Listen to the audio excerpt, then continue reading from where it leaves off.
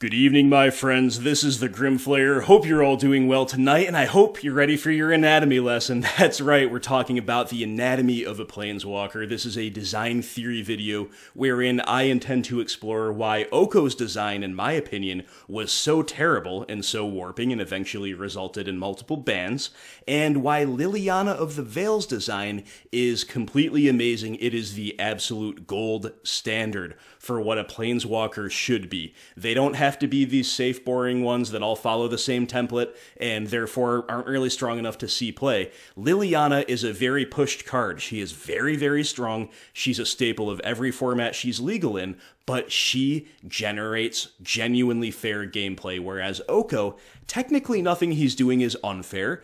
Everything he's doing is nominally fair. He is a nominally fair card, but he warped almost every format around him to the point where he's gotten banned once per month in every format so far. That has kind of been overrun by his presence. So we're going to explore the nuts and bolts of that, the whys and the wherefores, and let's get right into it. Okay, so I'm going to tell you the crux of my theory at the beginning, and then we're going to go through a few different examples as to why. As I say, they're both nominally fair cards, but they generate fair, interactive gameplay in two very different ways. Oko, Thief of Crowns, is a resource generator. He is oriented toward generating value in a positive way. He creates a food token. He turns food tokens or other low-cost artifacts into elk. And he also interacts with the opponent by elking the opponent's board, but even when he does that, he has contributed. He has made the board resource neutral, right? He has decreased the quality of the opposing board, but he is not depleting resources in any way. He is generating resources on his side of the board, and even sometimes on the opponent's side of the board. Now, Liliana of the Veil is the exact opposite. Liliana of the Veil is oriented toward resource depletion. When she ticks up, both players lose a card. When she ticks down, one player loses a creature, and when she ultimates, the opposing player loses half of their permanents. So this is really what it all hinges upon. Resource generation versus resource depletion. Now let's talk about a few examples as to why. So the first place that distinction manifests itself is before the game even begins. It is in deck building. We've got Gilded Goose and Arkham's Astrolabe as two of the most egregious recent examples of cards that have just disgustingly powerful synergy with Oko. Gilded Goose is a monodork that makes a food. So Gilded Goose, of course, would allow you to power Oko out ahead of curve on turn 2, and any threat that generates repeated value, whether it be resource advantage, resource depletion, or any other, some kind of attack, some kind of a repeated damage, anything like that that gets you repeated value.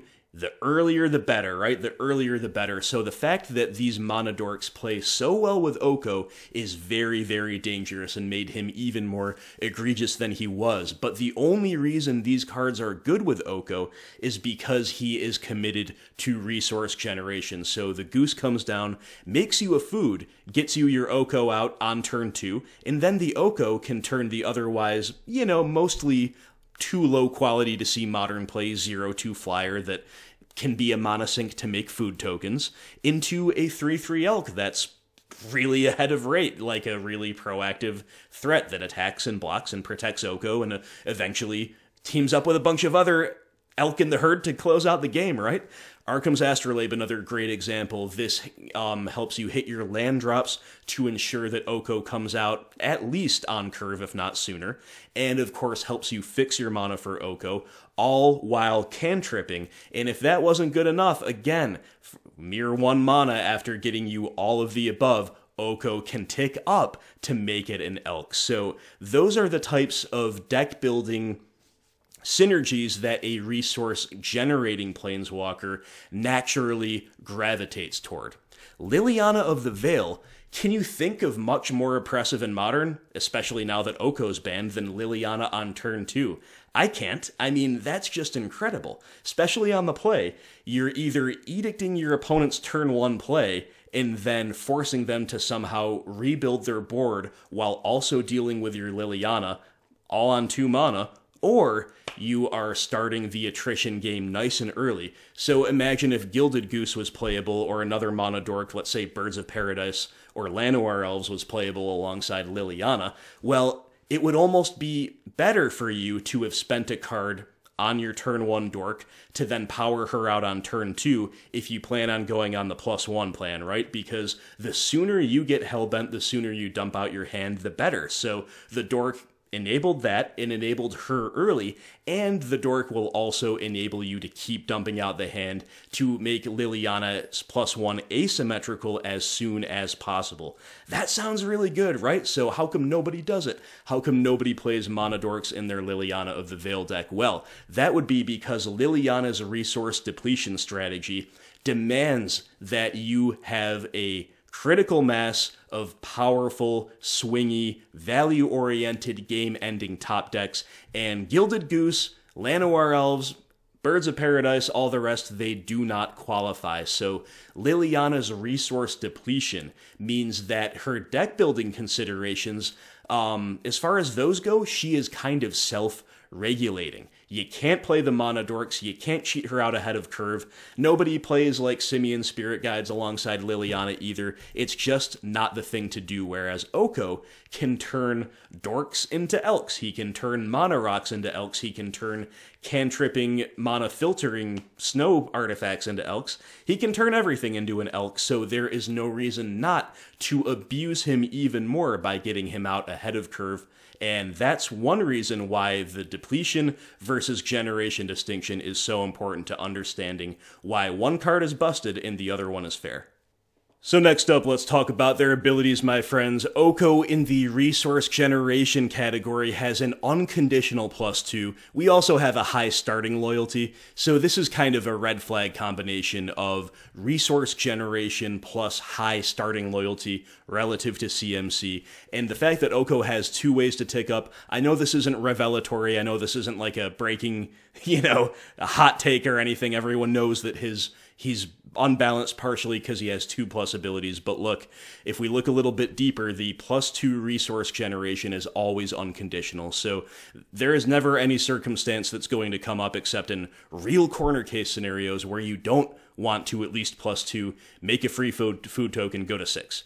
Also, the +1, very, very likely that you have a good target for it, especially given the aforementioned deck building considerations, but even if you don't, elking the opponent's board is often live, or maybe just upgrading one of your creatures or artifacts, basically always live. Worst case scenario, it becomes live next turn after you make a food token. You later, of course, turn it into an elk. So this is a one-man army. This is resource generation cranked up to a completely absurd level. There's almost no restrictions on it. There's almost never any way in which you are punished for trying to do it. And it was so homogenizing that there was basically nothing better to do even in Modern than this, because it's just always universally good in just about any situation. And then, of course, the -5 is also kind of, it's a resource neutral. Like, you're not creating new resources, but you're also not taking away new resources on the battlefield. You are just, again, Oko is all about resource generation, so the longer Oko sticks around, the more resources accrue and accumulate on the field. And that means that you're kind of in the spot, especially if you're on an opposing fair deck, where you feel obligated to play it out against the Oko, because technically, your deck does provide the ability to outvalue, the 1 elk per turn or the other things Oko is up to, especially if the Oko player bricks a little bit, you can climb out of it. But Oko generates a sense, and not just a sense, like a mathematical reality of inevitability, because no matter what, an unchecked Oko is getting serious value. And yes, that's kind of how Planeswalkers operate in general, but Oko really took that to the next level, and I think that's all wrapped up in how centered around resource generation he is.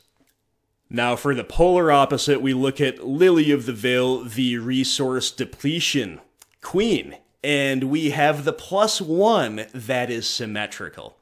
You know how often if you play a league with a Liliana of the Veil deck, you're agonizing over which card to discard to your own ability? Like, this is the type of decision-making that most Planeswalkers just simply don't demand of their controller. In fact, Liliana of the Veil is the only Planeswalker that sees regular Modern play that you will, on a regular basis, see her controller decline to activate her. You know, it's their turn, they've got priority, they didn't forget to do it, they're just choosing not to, and that is why her design is so brilliant, because when I put it that way, it sounds like she's just bad, but clearly she's not. She's one of the top 5 most powerful Planeswalkers ever printed. She's a staple in every format she's legal in, basically. It's just that she has the resource depletion orientation, and that really, really changes the math. Oko, it's inevitable. He just inevitably snowballs the game in a very boring, very repetitive, very homogenized way. Liliana of the Veil games with an unchecked Lily, they can go in a million different directions, and that's very exciting gameplay.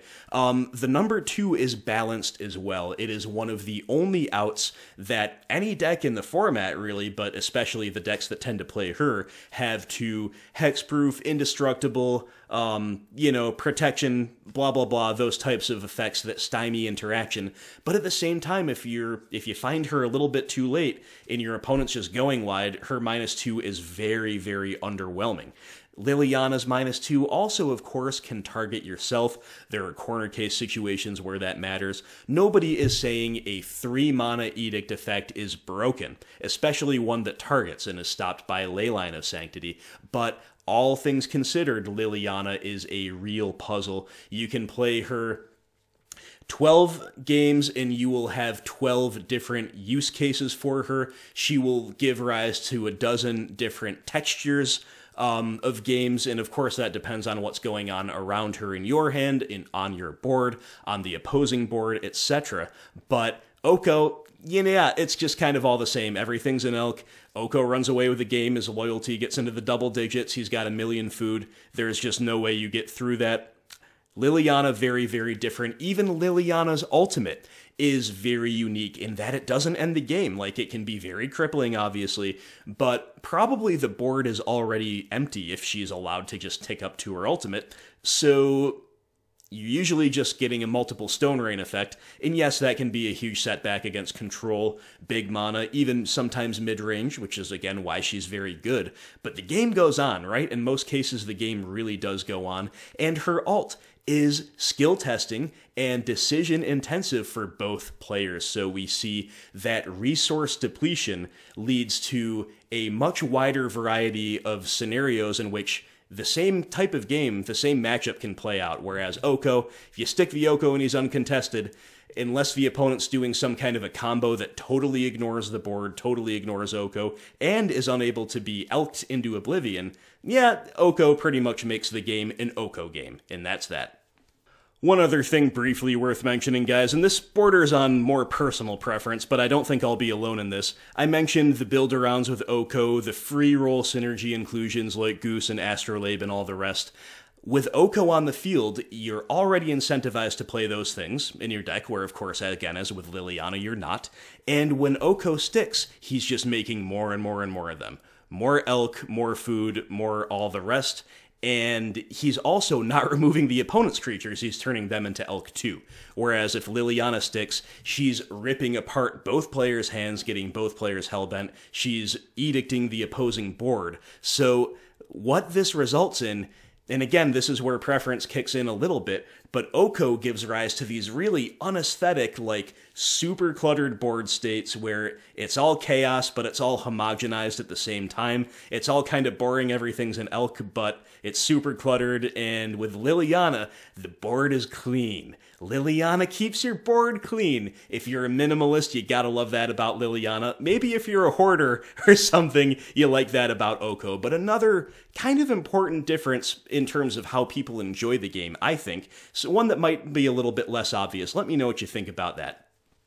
Alright guys, example time, scenario time. So let's say you're the Liliana of the Veil player, you're on Jund, you're on Rock, whatever. You are against blue-white control.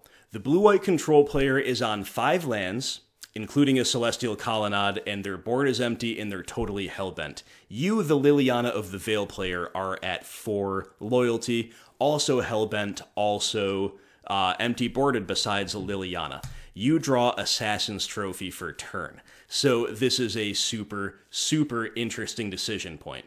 One of the options is, of course, you just trophy the Colonnade and take Liliana up. And that's all well and good, and there's definitely nothing wrong with that. That's the more proactive thing to do. That's making them have it, right? But it's not a free roll decision, and here is why. You are still 2 turns away from ultimating the Liliana. And you are against a deck that, on average, out-top decks you. So you are giving the opponent a 2-turn window to find something like a Jace the Mind Sculptor, a Teferi Hero of Dominaria. These cards can both absolutely bury the Liliana player and force, and actually punish the Jonder Rock player for attritioning so aggressively early on with Liliana's +1. So there are some incentives to hold the Liliana, to hold the Assassin's Trophy rather, and not activate the Liliana, because you can then, in theory, win through a top deck Jace or a Teferi before they bury you and not be dependent on top decking an answer when you just threw one away.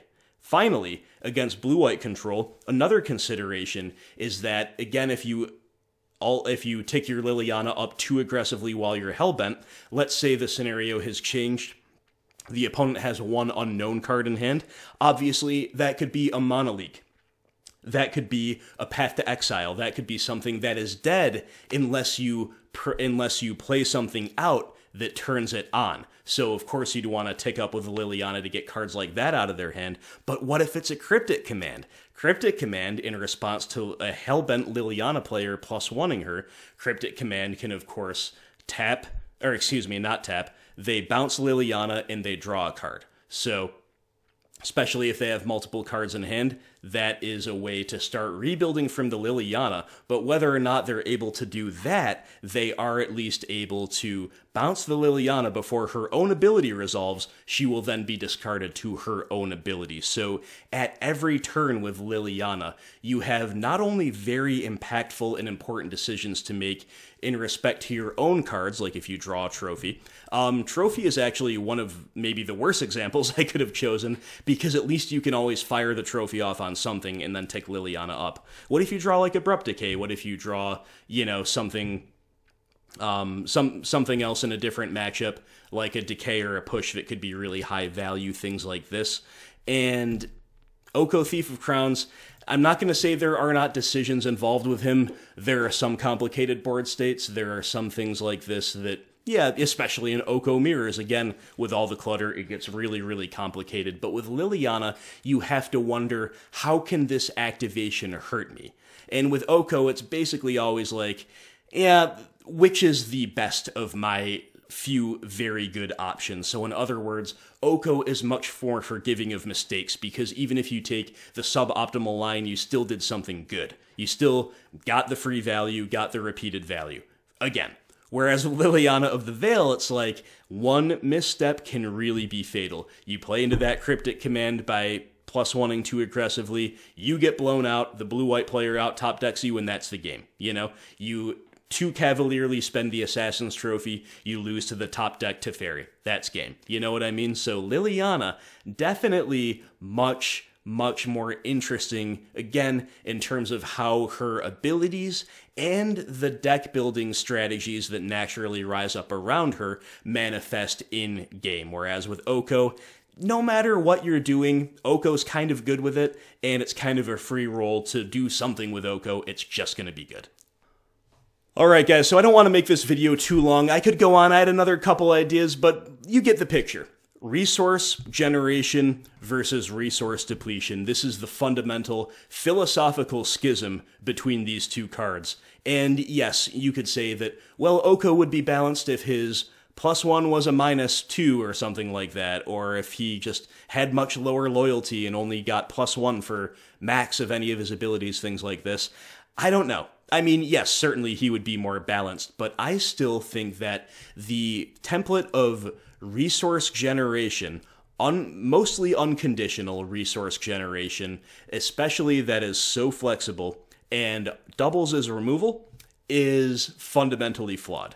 And I, in general, think they are way too cavalier with pushing Planeswalkers. I think Renin 6 is a little bit too pushed for my own tastes as well, even though I've been playing Jund now, and I will continue in the future. Obviously, I love casting him. Obviously, he's really sick with Liliana of the Veil. Talk about some deck-building synergy, but I think they should really tone it down with the Planeswalkers in general. But if we want to push the design space of Planeswalkers, or indeed of threats in general, we need to realize why Liliana of the Veil is so powerful, so pushed, but so fair, and never going to get banned, and almost certainly never going to be a part of anything that gets banned, unless they unban Deathrite Shaman maybe and have to reban it again. Because again, the play patterns and deck building synergies that she mandates, they just don't operate that way. They just are not going to break Modern,